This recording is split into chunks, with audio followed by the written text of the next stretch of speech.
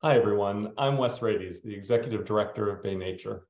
Welcome to today's Bay Nature Talk with Dr. Alejandro Vélez about the iconic mating calls of Pacific chorus frogs. Bay Nature is a nonprofit, independent media organization devoted to environmental journalism covering the San Francisco Bay Area. We publish the quarterly Bay Nature magazine, plus a weekly email newsletter, social media channels, and a website at baynature.org. Bay Nature Talks are an opportunity to bring our stories to life and to connect you more deeply with experts in the field. Today's talk is a follow-up to our summer 2023 issue cover story titled "Scientists Are Decoding the Love Language of Pacific Chorus Frogs." This afternoon, we'll learn more about how frogs use sounds to communicate, as well as the importance of communication in their social lives. We'll hear about several research projects presently being conducted around the area at study sites from Point Reyes to Stanford to Orinda. Before we get started, there's a bit of housekeeping. If you have any technical difficulties, please know that this webinar is being recorded and a link will be sent to you after the event. If you have questions during today's talk, please enter them in the Q&A box that you'll find at the bottom of your screen, and we'll answer as many of those questions as possible after the main presentation. We also want to be sure to thank everyone who's contributed $20 to support today's talk. Bay Nature receives 50% of our income from donations, and your gifts make events like this possible. We invite you to donate and to subscribe at baynature.org. Now, it is my great pleasure to introduce today's speaker, Dr. Alejandro Vélez. Dr. Vélez is an assistant professor of biology at San Francisco State University, having obtained his PhD from the University of Minnesota and conducted postdoctoral work at Purdue University and at Washington University in St. Louis. In addition to his work on North American frogs, he has studied communication and sensory perception in songbirds, electric fishes, and tropical poison dart frogs. Professor, so great to see you. Welcome. Thank you for being with us today, and please take it away. Share screen. Yeah, that's the screen. Share sound. Perfect. Okay. Apologies for that. But now we are on track. So thank you very much for joining us tonight for this afternoon, evening, to hear a little bit about the research that we are conducting in my lab. Okay.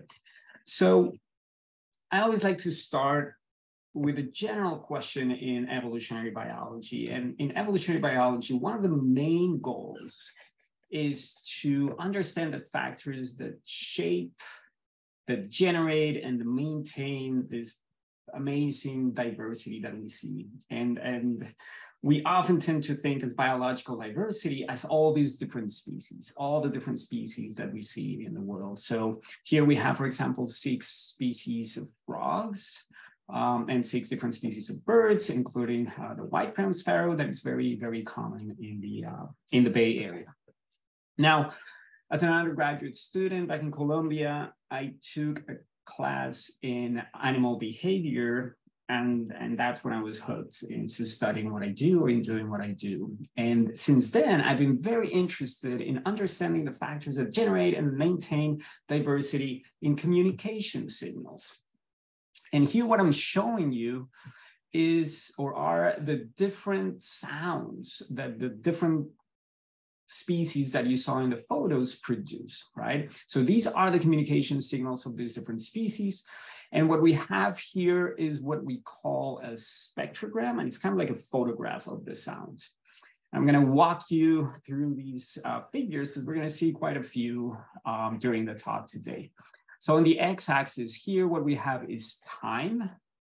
And then on the y-axis, what we have is the frequency of the sound, which is related to the pitch of the sound. So down here, it's a low frequency sound, would be a low pitch sound. Up here would be a high frequency sound or a high pitch sound, okay?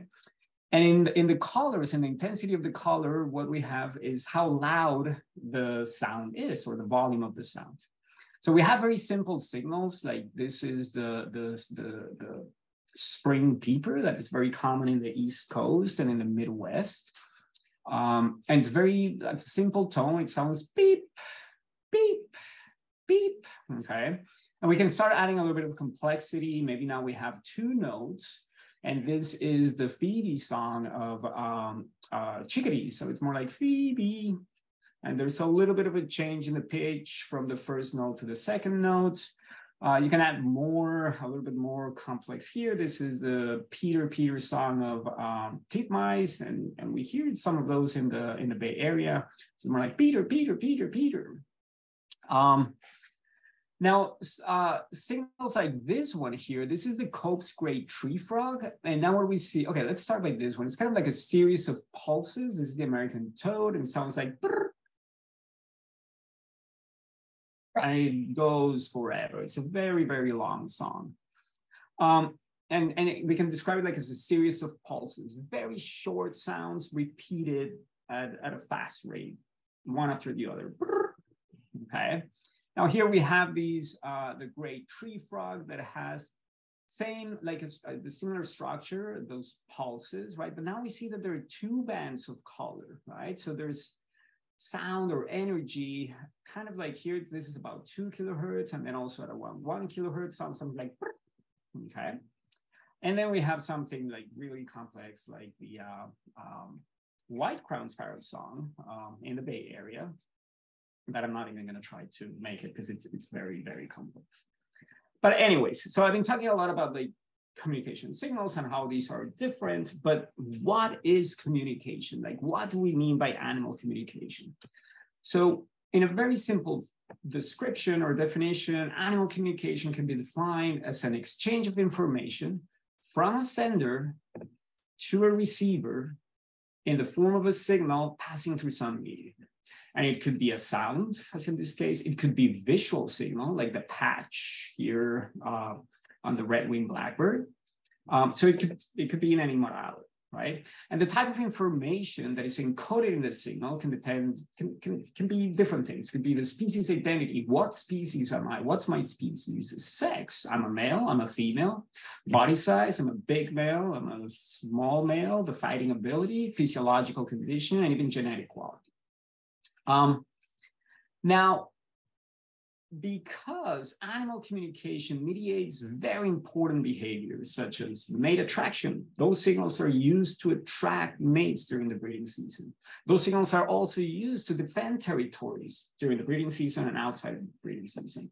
So because they're so important mediating these behavioral interactions, we expect natural and sexual selection to favor these signals that maximize the transfer of information from the sender to the receiver, and also to favor these signal processing mechanisms or sensory systems in the receivers that closely match the signal, okay? Now, probably many of you have heard about natural selection and Darwin's theory of evolution by natural selection in his seminal book on the origin of species. But Darwin also talked about sexual selection. So in one of the sentences in his Origin of Species, he defines sexual selection. I really like this quote because in one sentence, he clearly explains both natural selection here in red and sexual selection here in blue. So he says speaking about sexual selection, this form of selection depends not on the struggle for existence in relation to other organic beings or to external conditions, natural selection, but on a struggle between the individuals of one sex, generally the males, for the possession of the other sex, generally the females. And he has a little bit of, in his chapter 4, he has some sections devoted to sexual selection, but he doesn't go too much in detail about sexual selection in the Origin of Species. He keeps thinking about this problem. So Origin was published in 1859. 1860, he's still thinking about this, and he writes in a letter to his colleague, the sight of a feather in a peacock's tail, whenever I gaze at it, makes me sick, right? Because he sees this as problems to his theory of evolution by natural selection. he keeps thinking about the problem, and then in 1871, he publishes his second major book, I would say, The Descent of Man and Selection in Relation to Sex. And that's where he delves into his theory of sexual selection. And he describes two main forms of sexual selection. One is male-male competition, in which males actually fight or compete amongst them to get access to females. And the other one is female choice, in which females are evaluating different males and choosing some males over other males for reproduction. Okay. And he and others studying sexual selection, whenever or most of the times that we see sexual selection in the form of female choice, what we see is that females tend to choose those males whose communication signal. I hope you're seeing me, and apologies, I don't know what happened, but hopefully we are back on track. So,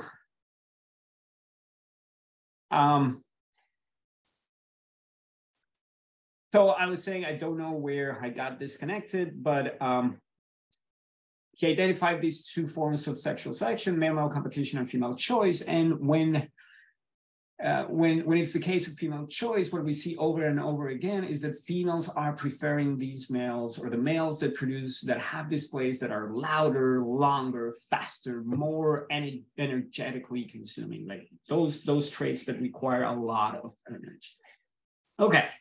So that's a lot about Darwinian natural and sexual selection, and not so much about frogs. So how does this communication or animal communication place in frogs? Well, we have over 7,000 species of frogs, and most of them have their own species-specific mating call, meaning that every species has a different mating call from each other.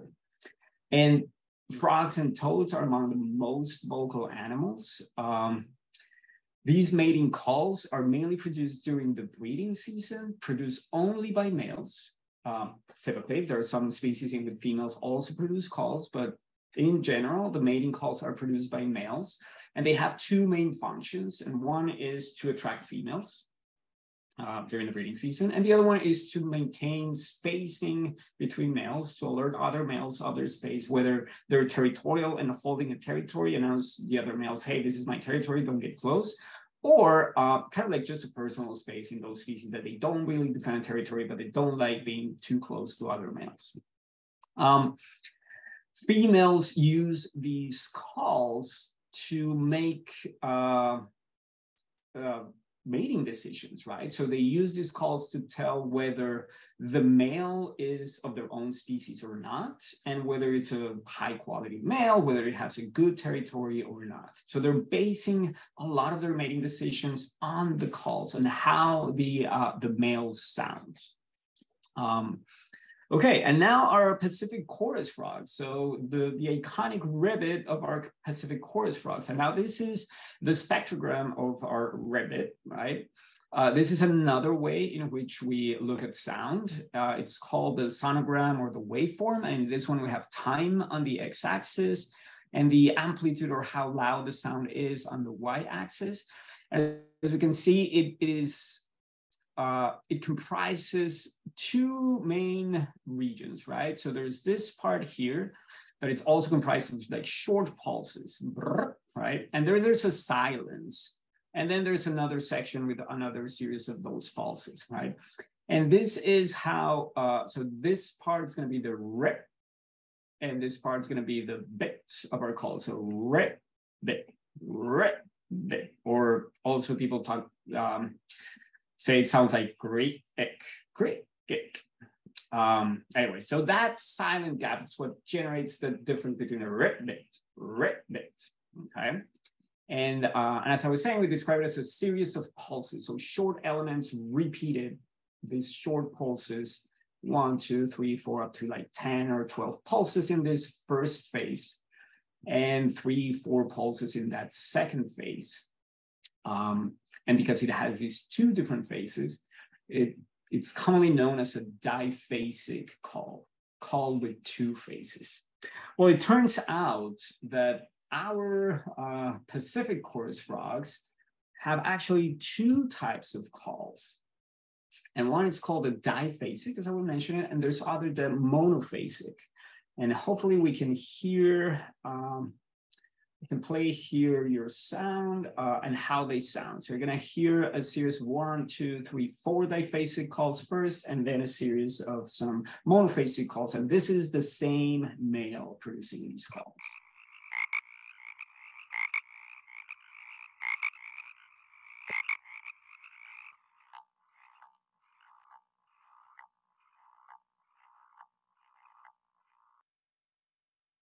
I hope the sound went through okay.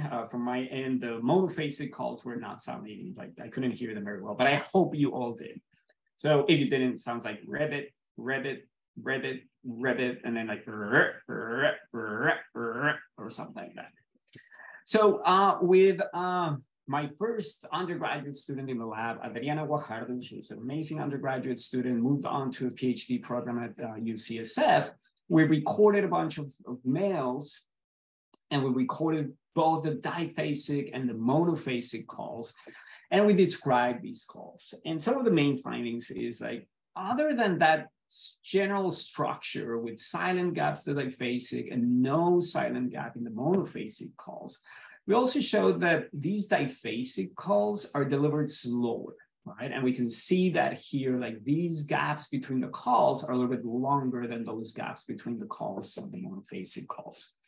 We also found that diphasic calls tend to be shorter, and the monophasic calls a little bit longer, meaning they have a little extra pulses. So they have like 1, 2, up to 3 more pulses added to the call. So that combination between longer call delivered faster means that these males are putting much more energy and much more effort in producing these monophasic calls than those diphasic calls. So that there's a question, okay, what is really the function of those different calls? Do monophasic and diphasic calls have different functions? Do females prefer one call over the other? And if so, what are like the neural bases for those preferences? And these were the questions that Esther, she was first an undergraduate in the lab, and then she joined as a master's student in the lab to start answering these questions. And she's designing some experiments to try to figure out whether females show preferences for some calls over the others, and what are the neural bases of those preferences. And by neural basis of those preferences, what we mean is like, how is the auditory system, how does the ear and upstream of the ear up to the brain, how does it work to make these decisions, right? How are these sounds being processed, and why with females, what in the auditory system is making females to potentially choose one call over the other?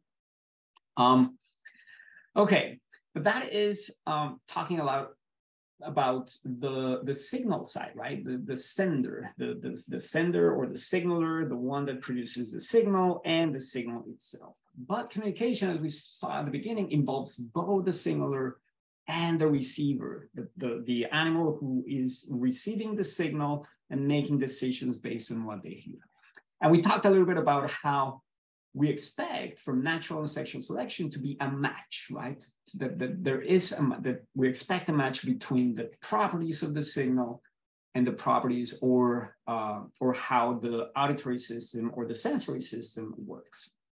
So we asked whether there is a match between the signalers and the receivers. And this is work that Sam Moreno Sandoval, a undergraduate student in the lab, has been working hard on this and helping me a lot with it. So I'm gonna show you yet another way to look at sound. Apologies for that, but this is what we call the power spectrum or the amplitude spectrum. And here what I'm showing you is, so remember I said frequency here on the x-axis, low pitch, high pitch. Now I'm going to bring that axis to, or that y-axis to my x-axis here, horizontal, with low pitch on the left, high pitch or high frequency on the right.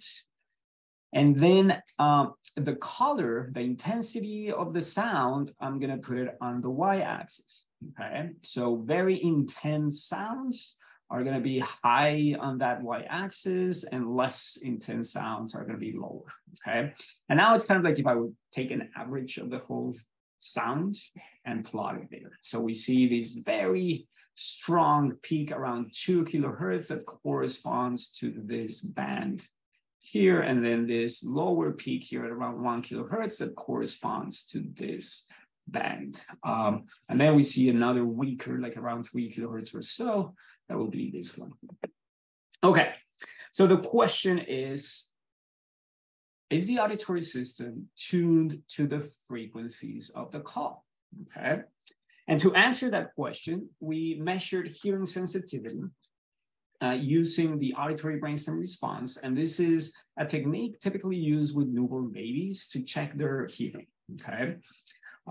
Many of you probably had, as an adult, also had an ABR, or an auditory brainstem response, to check your hearing.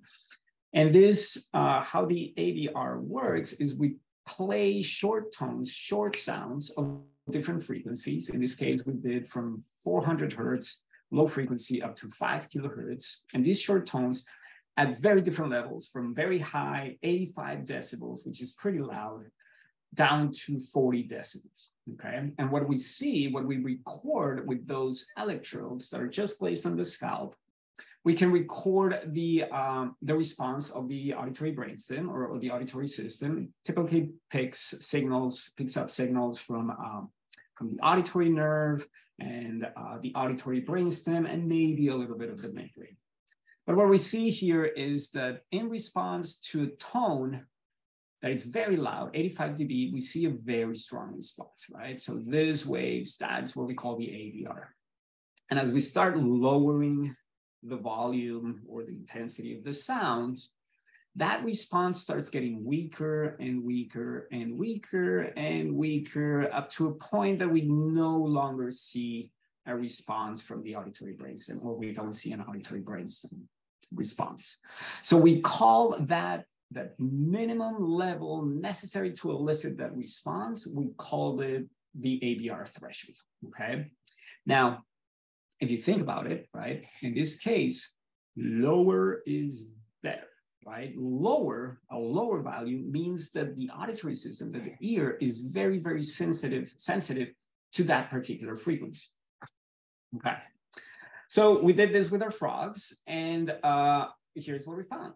We found that our frogs are very sensitive. Low is better. Low is very sensitive at frequencies around 2 kilohertz and 3 kilohertz, between 2 and 3 kilohertz. And this is combined for both males and females, males in blue, females in red. But interestingly, we find that they have a second region of like enhanced sensitivity here at lower frequency, between 400 and 600 hertz. Now, this shape of the audiogram, this is what we call the audiograms. And again, probably some of you have the audiogram generated, where they ask like, hey, do you hear the sound, yes or no? And then they say like how sensitive you are to lower and higher frequencies. That is the audiogram. So typically our audiograms is more like a U shape, right? Where we're very sensitive at intermediate frequencies and not so much at higher and lower frequencies. But frogs tend to have this kind of more like a W shape audiogram, okay? And that's because frogs are different than us. So we have one sensory organ, one auditory organ, that snail-shaped cochlea. We have one, right? With one on each ear. Frogs have two separate organs. One that's called the amphibian papilla, and it's very sensitive to lower frequencies. And another one called basilar papilla, that it's sensitive to higher frequencies. So we expected this W-shaped audiogram in our frogs, but again, the question is there a match, right? And when we overlay that spectrum of the call with our audiograms, what we see is that, yes, the frogs are very sensitive around 2 and 2.5 kilohertz, that match very well that strong peak in their call at around 2 kilohertz, but that not so much here, the 1 kilohertz. So this second spectral peak, or the second region of energy in the call. It's kind of like right where the two organs match and where the frogs are not that sensitive to sound. And that is a little bit, it's surprising, because typically what we see in other frogs is that the two peaks match very well with the two different organs, right? So that's kind of surprising. We're running some analysis, or we ran some analysis on like individual variation and how can that affect that match between the signal and the receiver. And what we're finding is that bigger females, so what we're finding is that the size of the animal affects how they hear. The shape of that W shape, that audiogram, is affected by the size, and that in turn affects how there is this match between the signal and the receiver. So I don't want to get into too much detail of that, but it's promising and exciting. Okay, I'm going to change or go back a little bit to what we were talking about,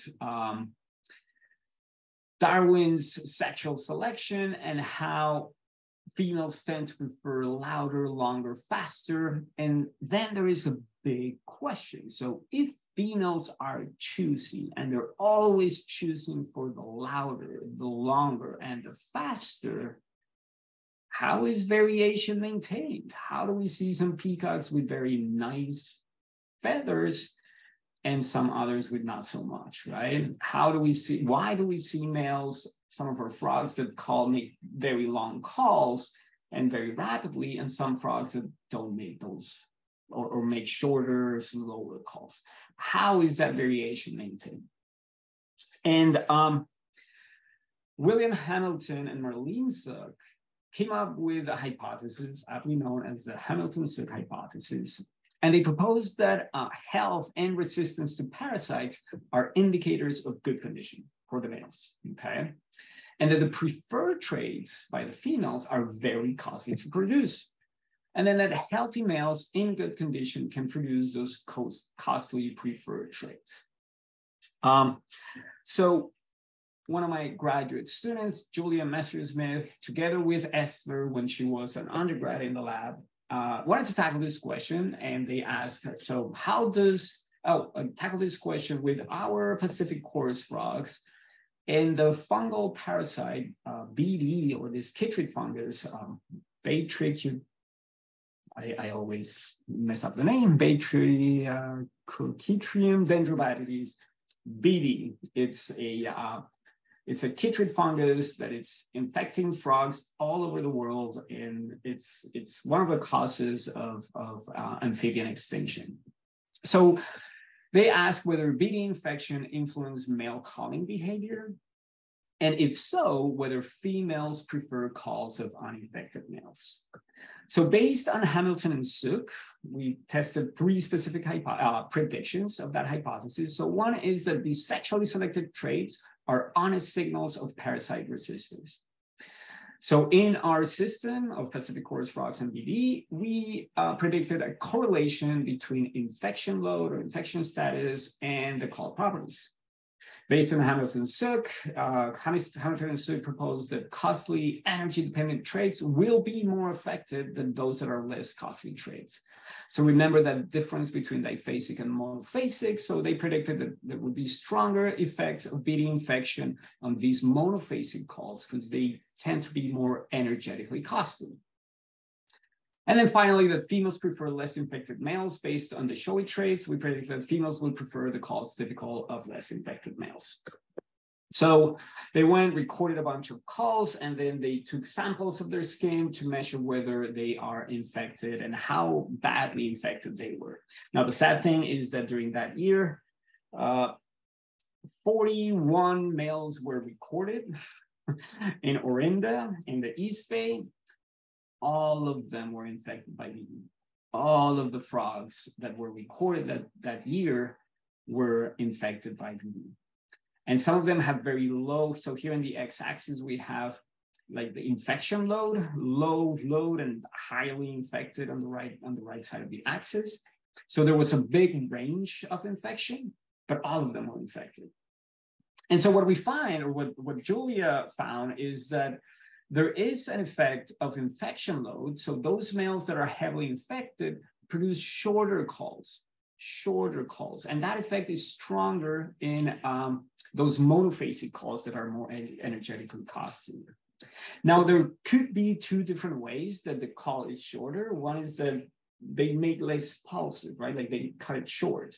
Or because it's a train of pulses, right? It's like a ribbit, or in this case, it's like they can produce those pulses, the same number of pulses, but faster, like very fast, right? And that's what she found, right? So pretty much they're not changing the number of pulses or elements that are in the call, but they're just producing them faster.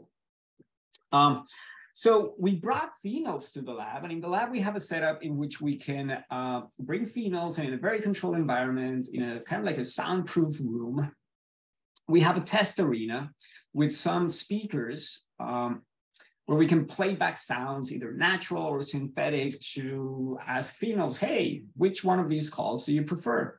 And we have another speaker on the roof if we need to play some noise or whatever. And we have a camera, an overhead camera, for we can see the behavior or what's going on. So here it's like you're looking down from that camera, and we have two different speakers, one here and two here, kind of like these two speakers. And here in the center, we have a cup. And right there is our female frog. And what you're going to see, you're first going to hear the calls alternating from the two different speakers. And then hopefully what we'll see is the female kind of like choosing one of those calls. There's the movement of the female.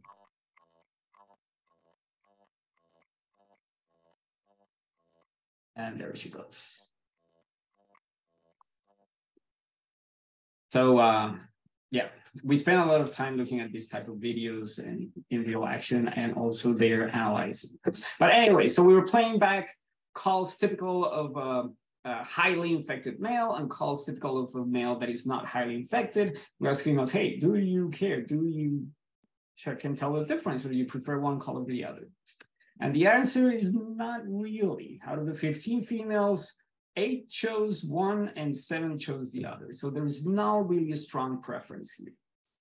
So we are now the first group to look at how infection by BD affects call properties. Back, I think this is from 2010 or so. Several papers came up, going to the field, measuring, recording the calls, getting samples of their skin, swabbing frogs, and testing for BD.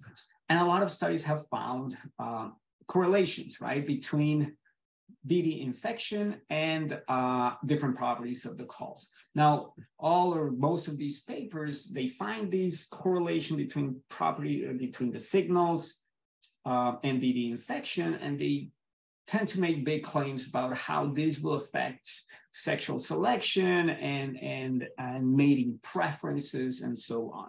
So what I like to tell my students about this, and the public in general, is like, we can't really assume that differences in the signals have implications on how receivers are going to react to that, right? They might not care about what's going on, right? And then because of that, I also tell my students, well, you have to read very critically and don't believe everything you read in these papers. And when you're writing your own papers, you have to discuss with caution, right? It's really good to propose implications and what could happen, but be very careful of where you go with that. Okay. I'm going to change gears a little bit here. I'm going to talk about a little bit of variation among populations, okay? So we're talking a little bit about variation in the signals, and that would be within a population between males, like individual variation. Now we're going to talk a little bit about variation among populations, and in the specific case of urban noise. So say it's been, yeah, so urban noise or anthropogenic noise has become like a very, very important topic, both for behavioral ecologists, evolutionary biologists, but also conservation.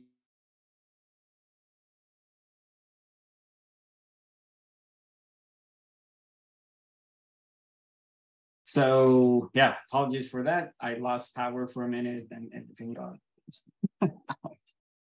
anyways, so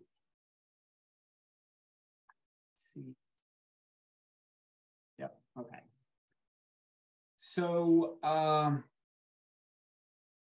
we're talking about variation among populations, urban noise, and probably you saw in the news after COVID. So there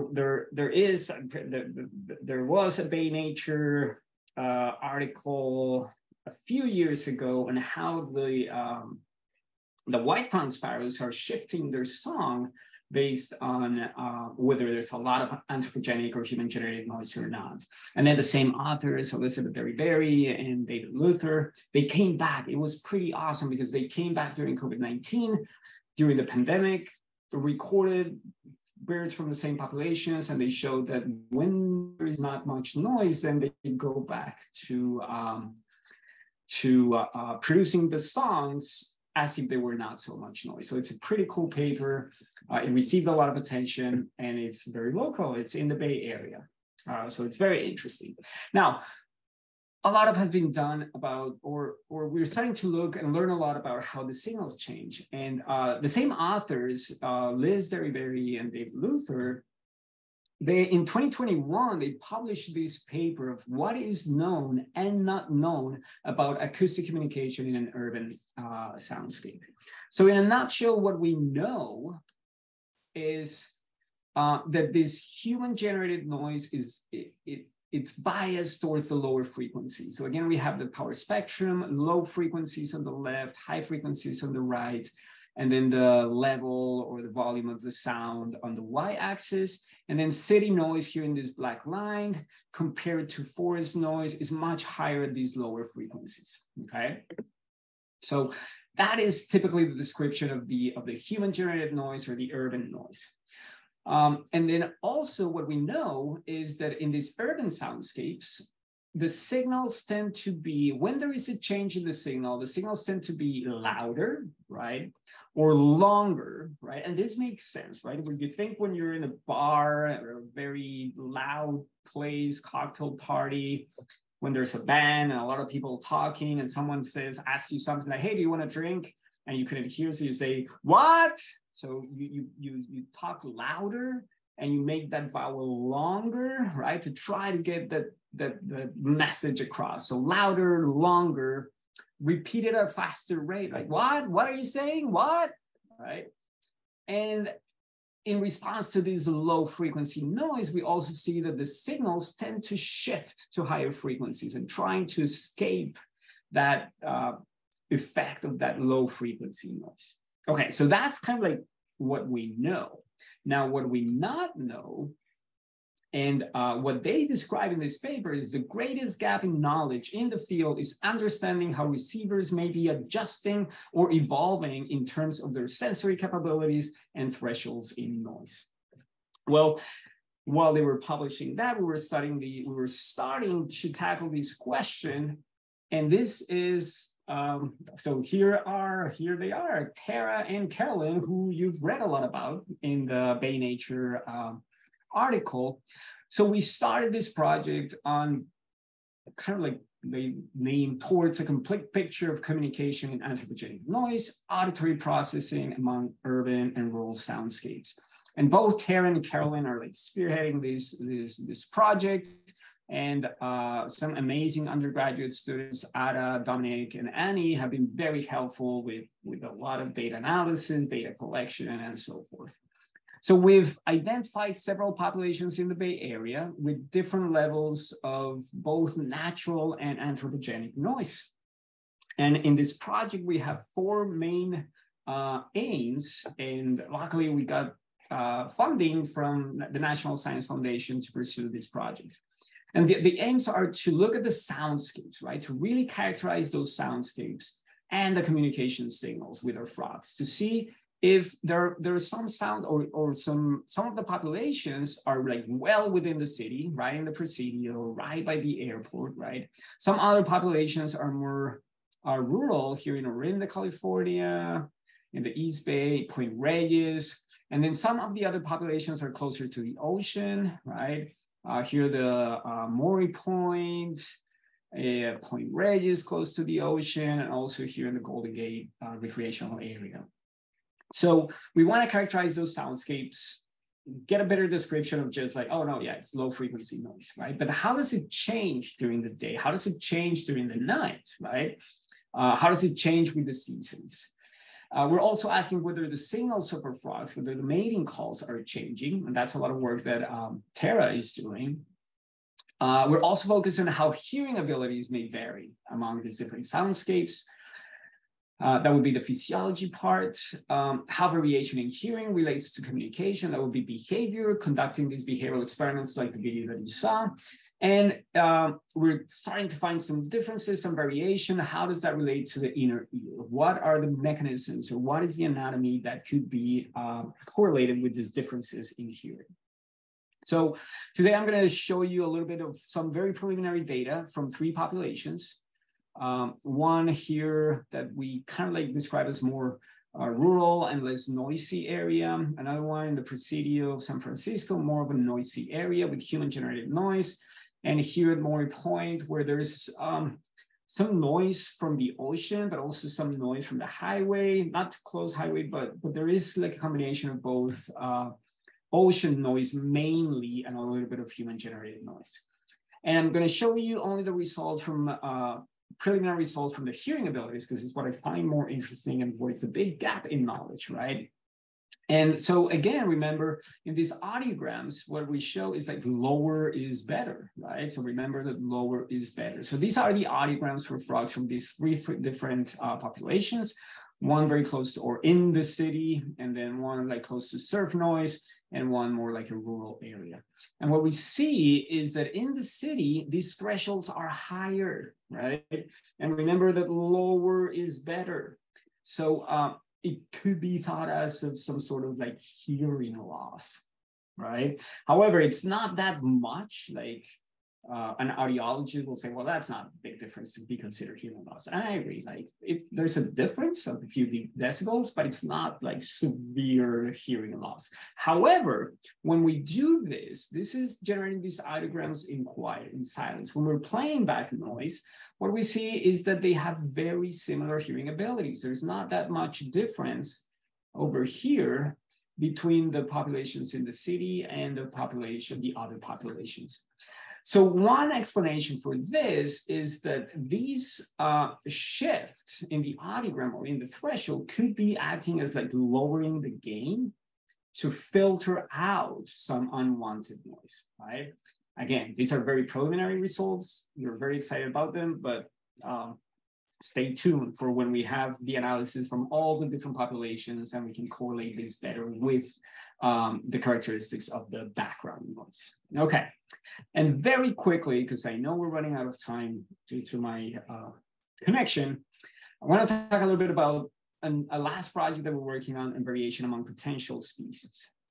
So it is unclear whether Pacific chorus frogs include 3 or 1 species. Some authors divide the group into 3, Hydriola regilla in the north, Hydriola sierra, mainly in all California and the Sierras, and then Hydriola hypochondriaca in the south, okay? However, some other authors do not recognize these 3 different species. And they say that the results do not support the species designation, and they suggest that further geographic sampling that incorporates behavioral data is very important for the taxonomy. So I come from a behavioral ecology background, studying animal communication, studying frogs, knowing how the call is so important in frogs to tell apart one species from the other. So I thought as soon as I moved to California, well, what a best way to go and travel around California and go to these all amazing places and get some recordings. So we've been sampling different populations from down from San Diego up to Humboldt, and we've been recording the frogs and getting some tissue samples. Javier Plasencia, a master's student, took upon this project. I wanted to make a big thing, asking how do ecological selection, sexual selection, and genetic drift interact to promote population divergence. Now, he moved on to a PhD program, very proud of him. However, he didn't finish the work. So three amazing undergraduate students, Charilla, JW, and Sam again, kind of like picked up where he was, where he left. And I'm going to show you only about the calls, some results about the calls. And what we find is that now here it's the same color code from north on the left to south on the right. What we see is that when we count these pulses, if I make you like squint your eyes a little bit, I might be able to convince you that maybe these frogs here in greener are producing a little bit more pulses than these. However, when we look at how fast these pulses are produced, that pulse repetition rate, it's pretty cool. Like these 2, 4, 5 populations in the north have a faster pulse rate, and these populations here in the south have a very slow pulse rate compared to those others, right? So that means these frogs up here are calling more like ribbit, and these frogs down here are calling more like ribbit, ribbit, ribbit, ribbit, ribbit, kind of like that. That's a little bit of an exaggeration, but that is the sense. And why are we so excited about it? Well, these two properties of the calls, the pulse repetition rate and the duration, are typically very important for species recognition. In other chorus frogs, in other hylids, other tree frogs, and these are some Australian frogs, and even in our frogs, back in 1975, they suggested that the property, the difference between the calls that females might be using to separate Hyliola regiola or Pacific chorus frogs with the California frog, Pseudacris califorina, is that pulse repetition rate. So we're very excited about these preliminary results. And what we want to move forward is asking like, hey, what are the implications for mating behavior? Do females prefer calls from their own kind of like lineage, that this lineage of the, what it would be the Sierra, Hyliola Sierra, compared to the Hyliola hypochondriaca? How strong are those preferences? And what are the properties that are used to recognize one lineage over the other? I'm also very interested in how the auditory system works. So if we find those preferences, what are the, again, the neural bases from behind those preferences? And very quickly, because it's the pulse number, how many pulses and how fast they're delivered, I have a hunch that these pretty cool neurons that were discovered in these frogs back in the early 2000s, that they count pulses and they're very sensitive to how fast those pulses are delivered. So we can start asking whether these neurons are tuned to different rates of repetition, to different number of pulses that they need to count to fire. And then we can ask how these tuning properties arise and how the neural circuits evolve. So with that, I hope that with all the glitches and stuff, I hope I've convinced you of how interesting these frogs are. And now every spring, late winter, early spring, after some rains, when you start hearing the ribbits around the Bay Area, you can start thinking about all these pretty cool work that my students are doing at San Francisco State. And with that, I would really like to thank all the lab members, all the members in my lab, and students, and masters, and undergrads, colleagues. Vance Breedenburg was influenced, but like very important for all work with BD. Colleen has been amazing with all the genetic analysis for the populations. And of course, all the managers and directors of the different field stations and our different field sites, funding from our students coming from different entities, and then the National Science Foundation and CSUPER for funding my research. And of course, thank you so much for joining. And I'm sorry it went a little bit long with the difficulties, but thank you. Professor Vélez, thank you so much for that fascinating presentation, and thank you for fighting through the technical difficulties. You didn't let it faze you at all, and we really appreciate it. I, for one, learned quite a bit from your remarks.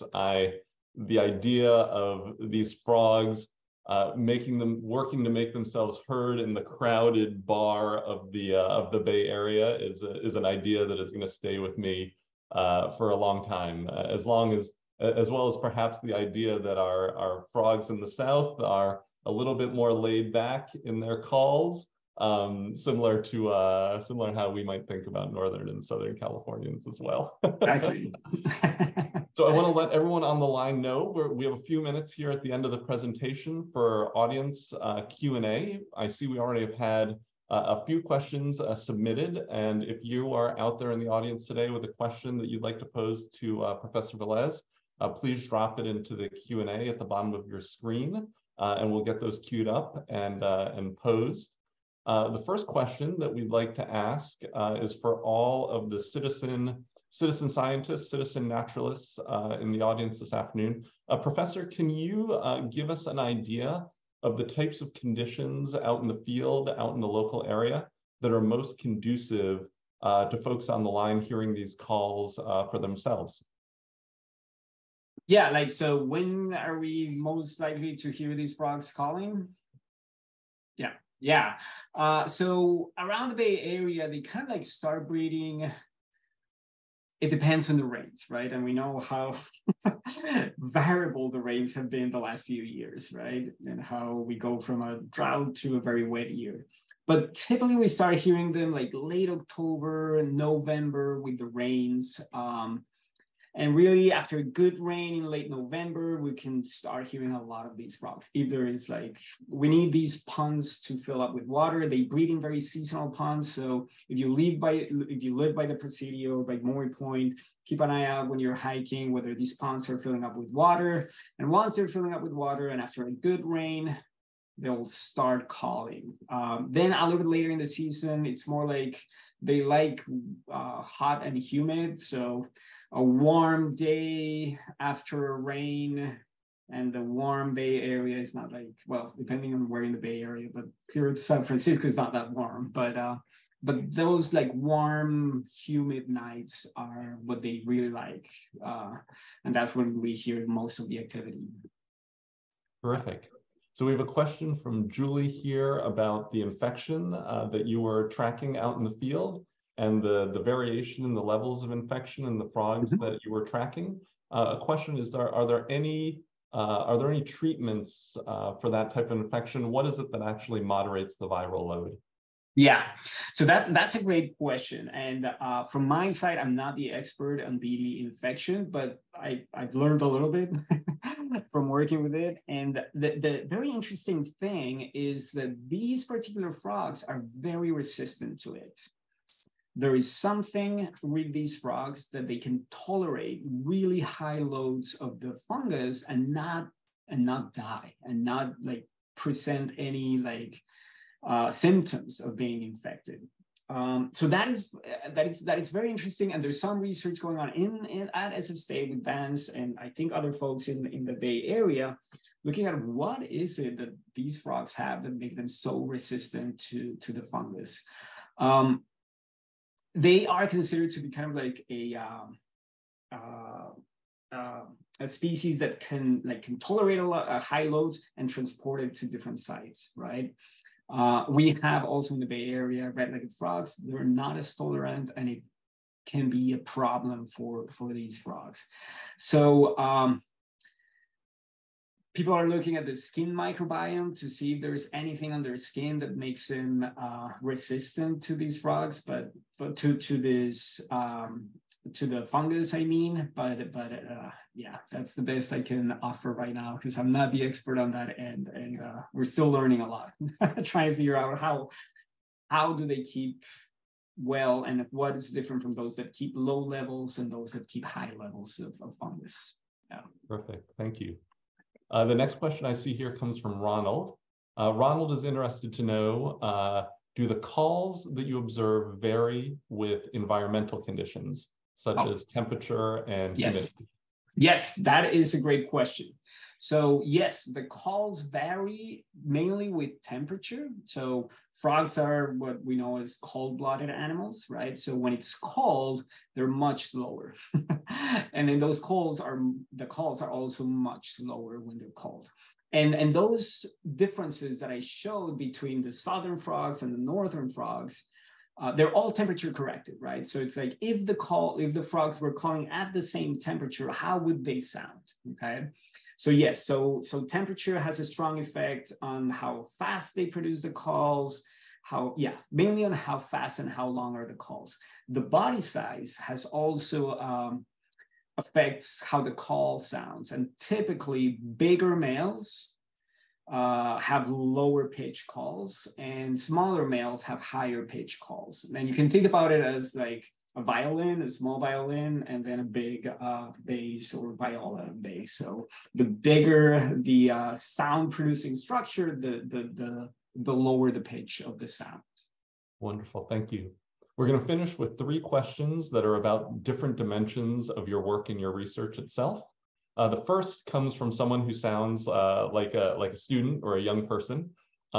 Interested to know, from your perspective as a behavioral ecologist, what advice would you have for someone interested in making a career in wildlife or biodiversity conservation? Yeah, well, it's great to hear that there are people there interested in doing this. I think there is a lot, like, there's growing interest in how, well, with climate change, right? But also with urbanization, the sprawl of these cities, and we're fragmenting these populations. Like, how is that affecting both genetic, like the connectivity between the different populations? And with that, how is behavior changing as we're studying? So I think in the future, there's going to be a lot into that, and a lot also into managing these very fragmented populations. So definitely pursue. What I say is, do what you feel passionate about, right? Since I was an undergrad, I felt very passionate about animal communication, and that's what led me here. So if you feel like this is your passion, pursue it. That there is a need to better understand both evolution, animal behavior, and how are we affecting the environment, and how are we affecting the evolution of these different animals and species. Perfect, thank you. That's great advice. Next question, second to last, is about tools of the trade. I'm curious, when you're out in the field conducting your research, what equipment are you using to capture the calls, and then what audio software are you using to process the auditory information once you get it back to the lab? Yeah, well, yeah, that's a very interesting question. So we have 2 kind of like systems for the sounds. One are some automated recordings. They're called song meters, and they're produced by Wildlife Acoustics. And those we deploy. We put them there, and they record. But those we're most interested in getting, like, overall activity of the frogs, the noise in the environment. Those are the ones that we're using to record, like, all this noise. So it's Wildlife Acoustics, the song meters. And now, and for recording particular calls, we have like handheld recorders, and we have 2 types. One is the Tascams, and the other ones are the Marantz, or the 2 brands. And we use microphones. Typically for recording males, we use microphones that are very directional. So meaning, like, they will record pretty much what's in front of them, also what's behind, but not so much what's on the side, so that we can, like, okay, focus on that vocal male, right? And catch that call from that male. And then in the lab, we use a combination of, we use Audition a little bit, or Adobe Audition, kind of like to find the places where we can start analyzing, but not so much for analysis. We use Raven, is a software developed by the Cornell, the Bioacoustics lab in Cornell. So they developed this software. It's very, very popular for analyzing animal sounds. We also use R to do some things, to make more automated measurements. And we also use MATLAB. So there's a combination of different things. Depending on what we need to measure, we use different software. So that's another thing. Another advice I gave, like, yes, we can go into the field of conservation biology, wildlife management, but always getting some coding and computing skills are very, very helpful. Seems to be a common theme. Yes. We'll wrap up this afternoon with one last question that's forward-looking. How can interested listeners and viewers today stay in touch with you and the progress of your work? Yes, so I will I will update my website. And in my website, well, there is a link to reach out to my website, through my email. There is a contact. So definitely reach out. You can find me at SF State. I have to say, I recently transitioned. I'm now working at University of Tennessee in Knoxville. So there's going to be a little bit of change in the website, but I'll be back in the Bay Area doing some more research with the frogs. And I hope that many of you join Tara and Carolyn in, I think it's going to be like December or so, to go out to the field and try to listen to these frogs and maybe get some recordings. Outstanding. That is a great note to end on. We share that enthusiasm. And with that, we're going to conclude for this afternoon. Thank you again, Dr. Velez, for sharing your expertise with the Bay Nature community. We really appreciate it. And we look forward to keeping our ears open for frog calls and getting out with your students into the field later this year. So thanks so much for being with us this afternoon. Awesome. Thank you so much for having me. It was fun. I'm sorry about all the technical difficulties, but I hope you enjoyed it as much as I did. So thank you. So everyone, that concludes our Bay Nature Talk for the afternoon. We want to thank you again for attending this afternoon, for donating to support. In the coming days, you'll get an email from us with a link to the recording for you to share, and in case there was anything you'd like to see again or review. Thank you again. Have a great afternoon, and we'll look forward to seeing you next time.